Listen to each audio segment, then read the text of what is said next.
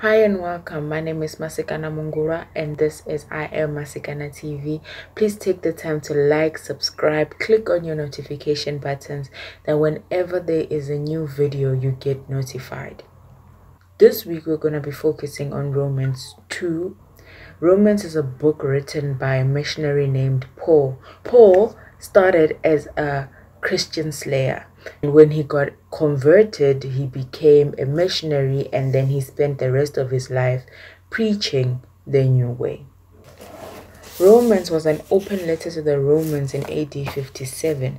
Now, according to this book called Unlocking the Bible by David Pawson, it describes how Rome was. And Rome was a huge metropolis, and the behavior of people in the city came through in the letter. So if you remember in Romans 1, Paul was basically giving the Romans a tongue lashing. So out of the first 15 Rome emperors, 14 were practicing homosexuals, an outbreak of antisocial behavior, children being disobedient to parents, people throwing away law and order, uncontrollable violence and crime. They had a big problem collecting taxes since moonlighting and tax evasion were rife. So he is especially concerned that the church does not become corrupted by the society around.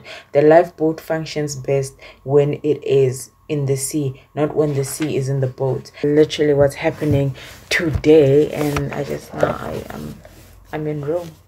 When Paul wrote the open letter, he was trying to make sure that the church that he's trying to visit is safe. Picture this: you're a missionary, you're in another city, dealing with other things, you people trying to kill you for one, but you want to go to a certain place because you know that they need you. You can't arrive quickly, so what you do is you write a letter. His main aim was to make sure that the way the city is living should not corrupt the church. Romans chapter 2, the first line is, you're not allowed to judge. Yes, we see that we are going through all of this. However, do not judge other people. Do not judge even the people that are doing this, because you can't tell somebody not to do something and you don't even know what their circumstances are. The only thing that you can do is offer them information. The church mustn't focus on being judgmental, but actually focus on the right teachings. He was brutally honest with his disdain. Certain times where you can't sugarcoat your message. It's funny because Paul is the right man to talk about non-judgment, because Paul, who was Saul before, and I will explain his story in Romans 3. What Paul is saying, it doesn't matter whether you're a Jew or you're a Gentile, you are all equal before the eyes of the Lord. So if you do good, you're gonna receive good. If you do bad, you're gonna receive bad. You go back to Genesis, you will read up on the covenant that God made with Abraham. God would reveal himself to Israel as a nation. So Rome is like a melting pot of everything that is vile, according to what Paul wrote in chapter 1.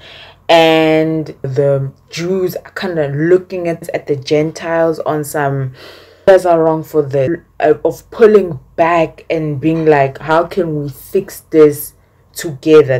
They're separating themselves from the Gentiles. Paul is saying is, you are not better than these people. God sees them. There's still that covenant between Abraham and God, because God doesn't break his promises. However, your acceptance into the Lord is no longer just based on being circumcised. And if you are randomly confused as to how circumcision got in here, Genesis 15, 16, 17 and 18, you will see how that whole covenant came about with Abraham and faith and so forth. However, in my Romans 4 video, I go into detail as to how Abraham came about, and Paul is basically saying that, listen, I know what's happening. I want to make sure that the church knows what is happening. If I know, that means that God is well aware of what is happening. However, you Jewish people cannot be judging Gentiles.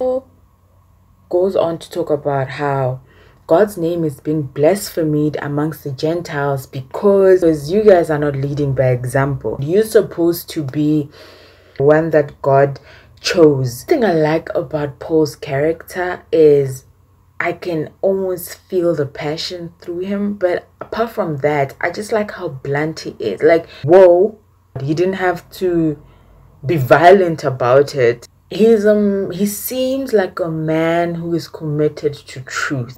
Paul has been in this game for 20 years, longer than most rappers. And he's been chased, he's been bitten by snakes, but Paul is just like, listen, back then I was committed to killing all the Christians, and something came and changed my mind, and now I'm committed to passing the message on. You have to respect that type of personality. Overall impression of Romans is it's like having a conversation with your father. That's how Romans feels, especially Romans 2, because it's so easy for us to judge. It's so easy for us to look at circumstances and be like, yeah, but I wouldn't do that. I appreciate just Paul as a human. I think I really appreciate his tenacity and his persistence and his character. I like honest and straight to the point people. My name is Masikana Mungulwa, and I was reviewing Romans 2. Quick disclaimer, I am not a pastor. I am no way, shape or form trained to be a pastor, so don't be hitting me up on some please baptize me or anything like that. I'm not a missionary. I didn't even go to Bible school. I'm literally just a person who is reading, who's into reading and into trying to figure out what something means. And this was a challenge of which I accepted from one of my subscribers. Please comment, please like, please share. You can tweet me at I am Masikana. You can Instagram me at I am Masikana. You can link me in at Masikana Mungulwa. And yeah, this is I am Masikana TV. Enjoy your day. This was Romans 2. Peace, love, joy, and happiness.